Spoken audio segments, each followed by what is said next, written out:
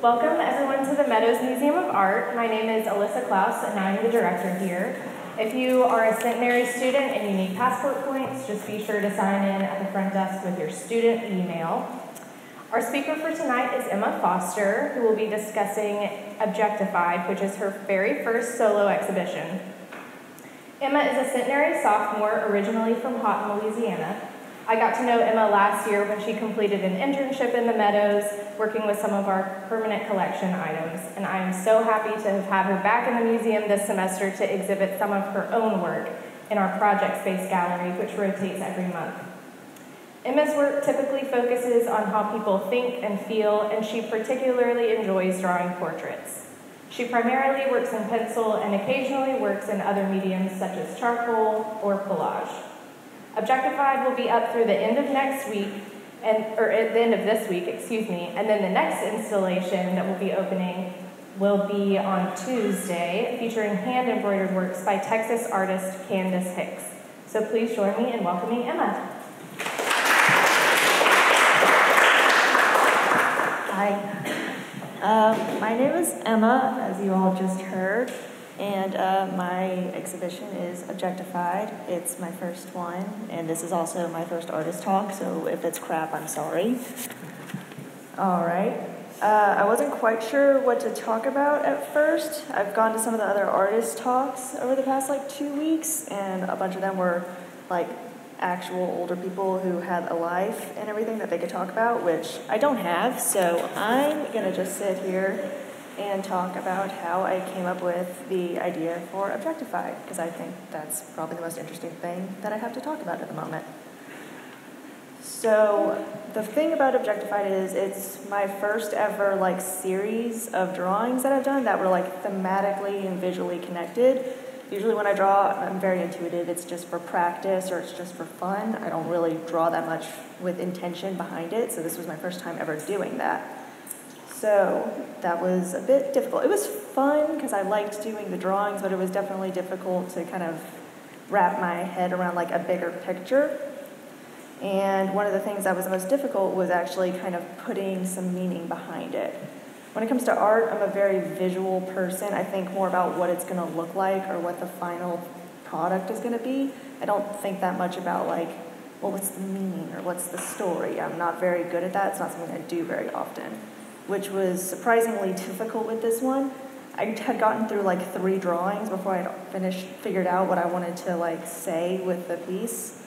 So when I was asked to do the artist statement, I got a bit nervous because I was I don't know what I'm going to say, or the actual words I'm going to use, what is it I'm trying to say? I have in my head how it makes me feel, or things it reminds me of, but I don't know how to verbalize it or articulate it.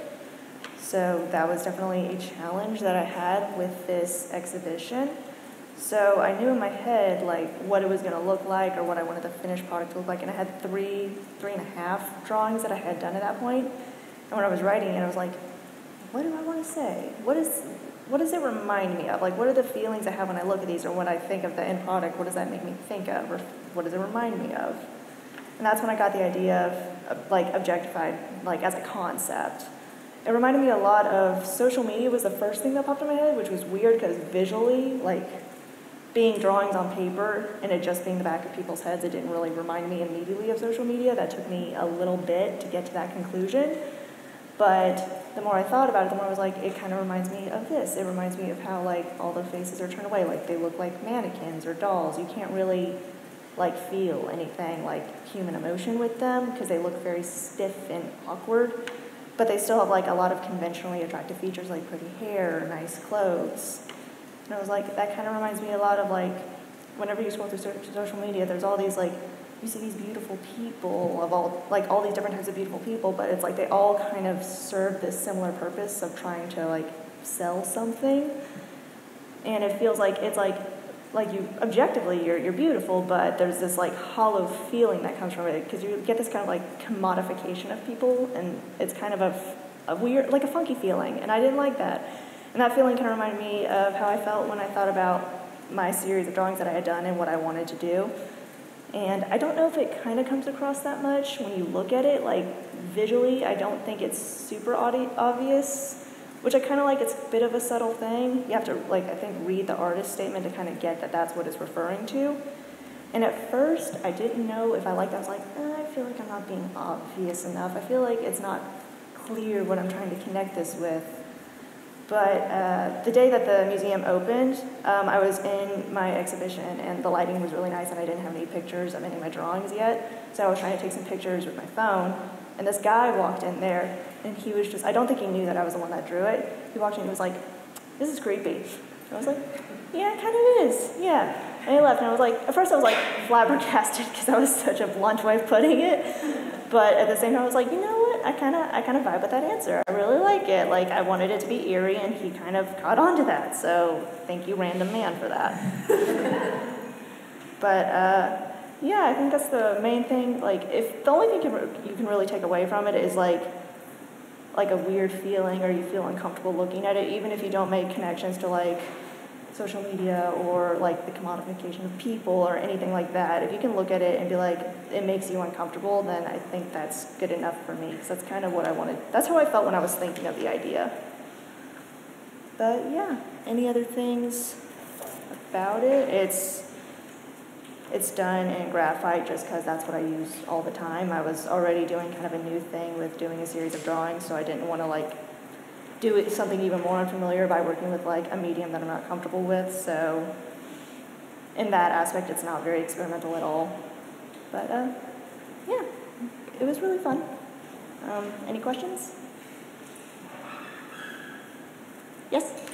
Okay, so I think it's really interesting how unsexualized your figures are, and the fact that like the body part you chose to portray, they're not full body portraits, or they're not their face, or like the loose chest aren't really shown, and it kind of creates this role reversal in a way of like you feeling threatened instead of these figures. And what was your thinking into that? Was like that what you were going for? I didn't really want it to be sexual. I didn't really like. I want you to feel more creeped out about it, like in an eerie way. I feel like if it was sexual, it kind of makes you feel kind of disgusted, and I didn't want to add that element of that because it makes me uncomfortable when I think about how people can be viewed in that way, and I didn't want that kind of discomfort to come across in my show. I wanted it to be more of like eerie and more of like a still thing, less of an enraging thing. That's a nice observation, though. Anybody else? Yeah? Do you have any references for the people you drew? Yeah, so what I did is I would go on Google and I would just look up like basic like figure references, and then I just would screenshot it, and I had like one picture that I used for all of it, and then for like different clothes or hair, I would just look up the type of hair that I wanted to draw, and then for clothes I would just go on like Amazon or whatever and look up different types of clothes. So that way I wouldn't draw like the same thing over and over again. But just various pictures from Google is pretty much it.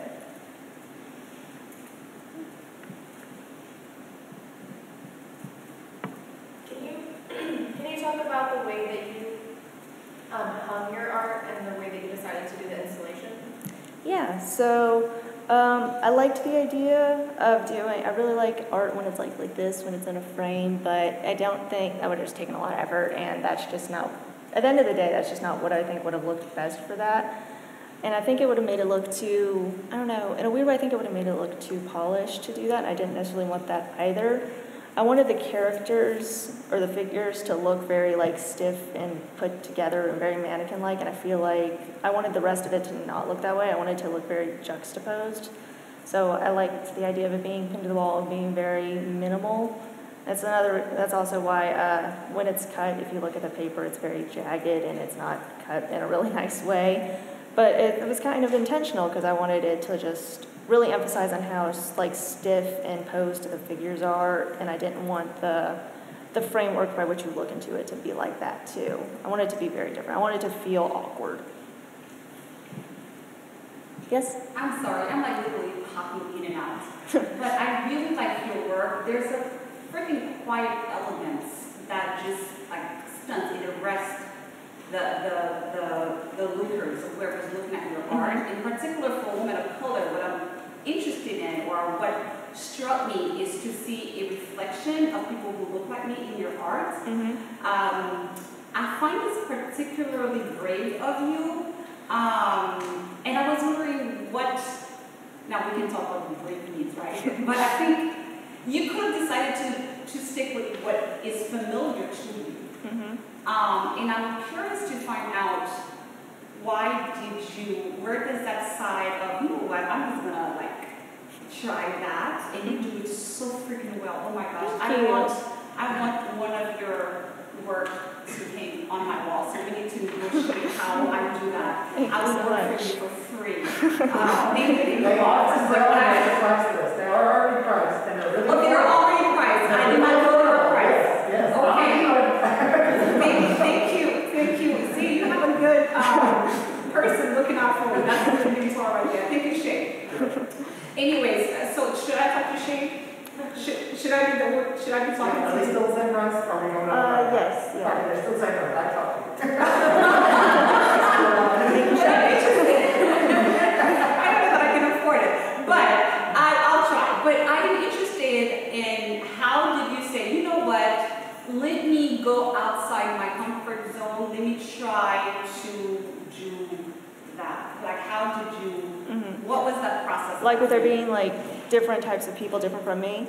Yes. I think it's just, well, the entire show, it's about like how people can have these superficial differences, but especially through the lens of social media, but they're all kind of selling the same thing, and I don't think it would be, I was kind of going off of what I'll see on social media, and I don't just see like white people. There's different types of people, and those can just, for lack of a better way of saying it, that can be part of like another superficial difference. In a way, they're all selling the same thing. They're all being kind of dehumanized or objectified in the same way. And I just wanted to accurately reflect what I felt like I was seeing, and that wasn't just white people. Can you talk to Google Images? I'm sorry? Can you talk to Google Images? I don't think I can. Yeah, so in order for me to find people of color, I need to put black or brown. Yeah, exactly. The standard is whiteness, and so I'm glad that you subvert the dominant narrative and say, no, that's not what I see. This is what is a more accurate reflection. Well, whenever I would have to, like, whenever I was looking up, especially for references, because, like, hair is a big thing. This is hair and clothes is how I'm differentiating all of them. And whenever I would have to look up hair, like, curlier hair or African hair, it's something you have to specifically look up, especially when it was like, I wanted to do something that was curly hair and something that was African hair. And it was like, you have to really specify, because it's not the first thing that pops up at all. That was a great insight, though. Thank you. Thank you. I really like that question. All right, anybody else? Yes? I was just thinking about the contrast between your exhibit and the exhibit here. And like a couple things like really stood out to me.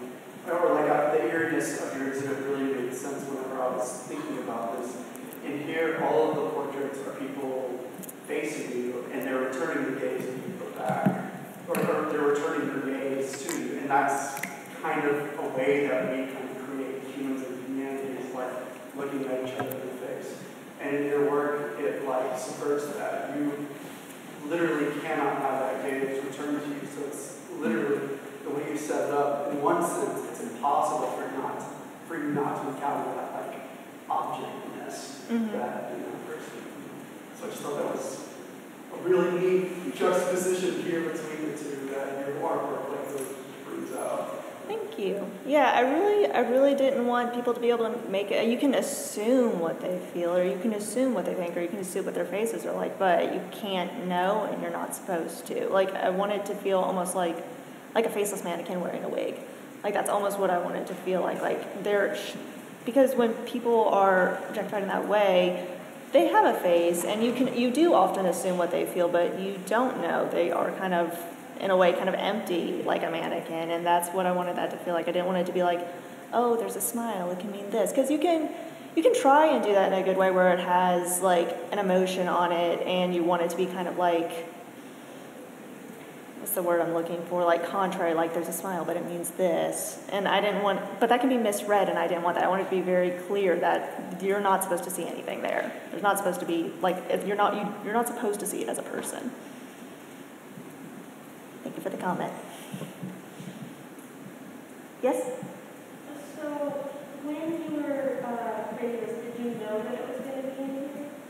Yeah, I had been talking to Shay about it was the first semester of my freshman year. He mentioned the idea of doing it. So when I went into this, I didn't know what the final idea was going to be, but when I started making sketches, I knew it was going to be in the museum.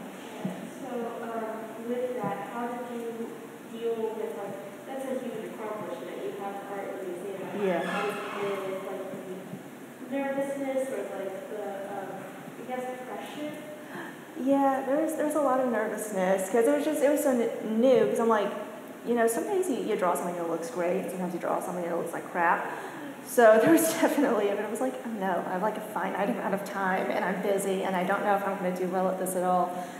And the only way I dealt with it is just try not to think about it and just on the technical aspect of it, if I was working on drawing, I was take your time, don't rush yourself, just try your best. If you make a mistake, that's fine, but just try your best to avoid it. If you overthink it, you're more likely to mess up. So I don't think I have any solid advice in that regard.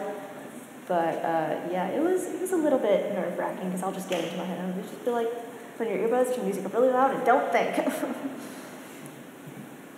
Thank you for the question. All right. Anybody else? Yeah. What advice would you give to other students who want to have a show at the museum? If your professor suggests it, do it. Because they're right, it's fun to do. But if you want to, you could talk to Miss Alyssa, or you could talk to, if you're an art student, I talk to Shay.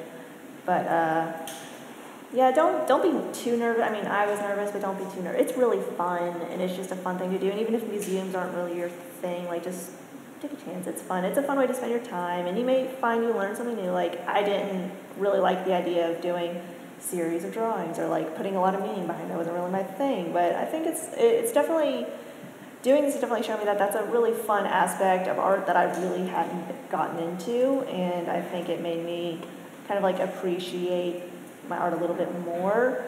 And you can really surprise yourself if you put a lot of time and work into something and there's a purpose behind it. So even if you plan on only doing it once and you don't want to do it again, just on the technical side, it can really help you feel closer with your art and just feel like you're understand more about why you're doing what you're doing and things that you like and that you don't like. Also, it can give you a good idea of if you want to if you like to draw for fun or you want to make a career out of it but you don't know what to do. If you want to decide are museums things that I want to do? Do I think that would be a thing for me? It's a good baby step to see if that's something you want to do in the future.